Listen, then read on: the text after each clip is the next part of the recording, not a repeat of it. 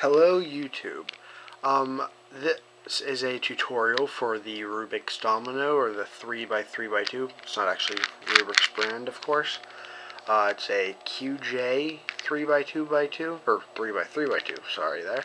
I don't see any really good solid tutorials on this on YouTube, so I'm going to make one today.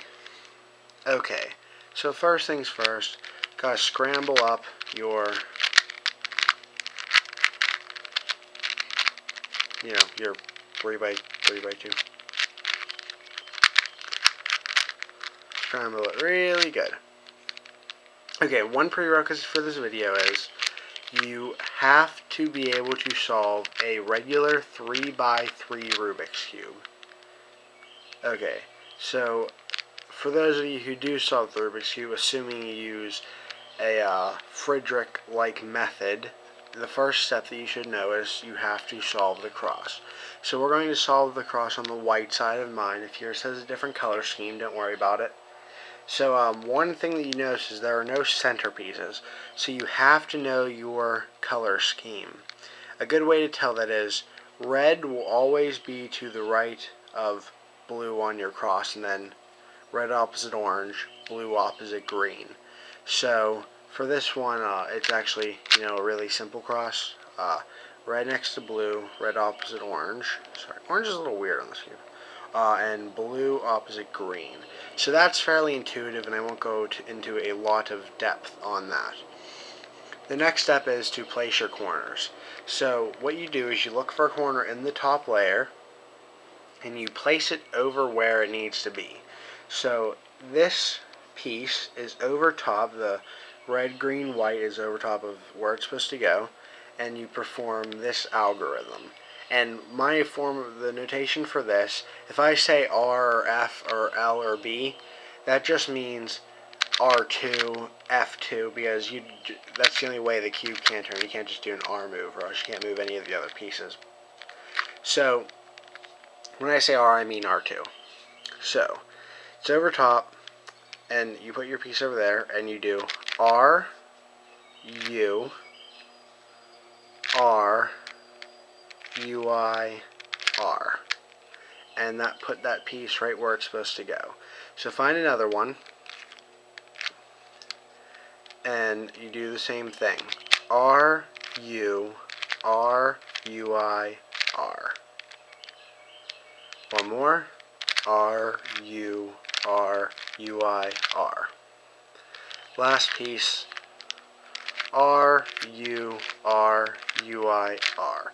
Now, occasionally you have them all in, but a couple will be in the wrong place. Just put a random piece from the top and random corner from the top, and then that'll pull one of these out, and, so on and so forth. You know this from the Rubik's Cube if you used any sort of beginner's method where the middle layer, edges, and the corners were separate. Okay, next step is permutation of the corners. So on this cube you always have two corners that are right. They might be diagonal from each other, and if they are so, you won't really see any pairs. But what you use is basically a T permutation for the Friedrich method. Well, it is a T permutation on this cube, but since we're not worried about the edges yet, it just, for all intents and purposes, just switches two corners on your right hand side. The text for this algorithm will be in the comments section, so I will not say it. I will just show you it. So you put the two corners that you want switched in your right hand side, and you perform this algorithm.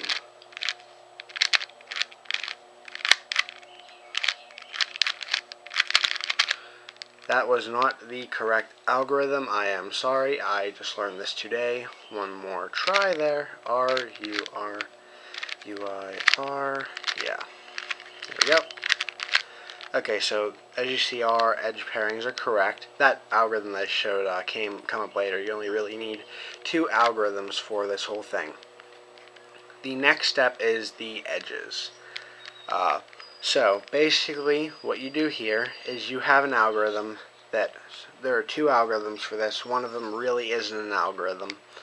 Oh, by the way, that first algorithm I did that swapped the two corners, that will be called permutation number one, or last layer algorithm number one, and it will be in the comment section.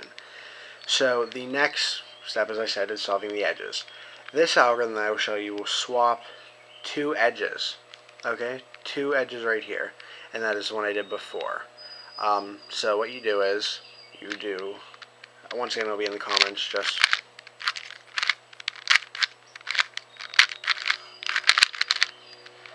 and that swapped these two. And you will do that for all this. The next one swaps this one and this one. So what you do for that is it's just RU2, RU2, RU2. And that will switch these two edges. Any combination of the one that switches these two and these two will solve the cube. An example of one corner edges of last layer thing you'll see is this. You will not see that, sorry. You do.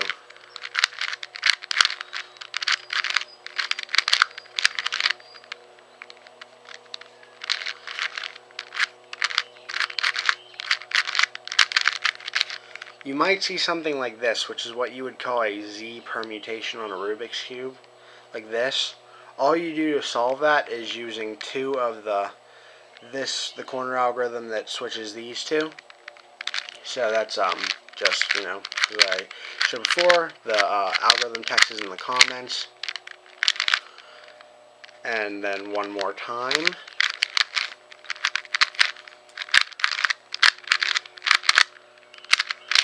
And by now you should have your Rubik's Domino solved. Thank you for watching. Questions, comments, concerns, please put in the comments section. I hope you enjoyed this video. Once again, if you have any questions, I can always post follow-up videos explaining something in more depth. But for the most part, that should do it. So thank you once again, and goodbye.